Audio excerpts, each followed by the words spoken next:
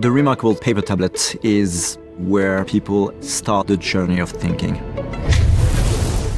You get this sort of amazing, unstructured, free-form experience that you need to be creative, that then allows you to do your work.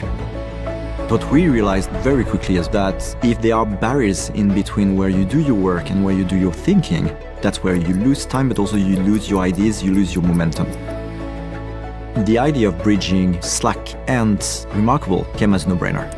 What if we were able to take the notes that you have put together on your reMarkable with this beautiful pen and paper experience? With the Slack integrations, you're able to just send it to Slack in one tap. It opens a canvas that has been AI generated based on their notes, and then from there they can decide what to do with it.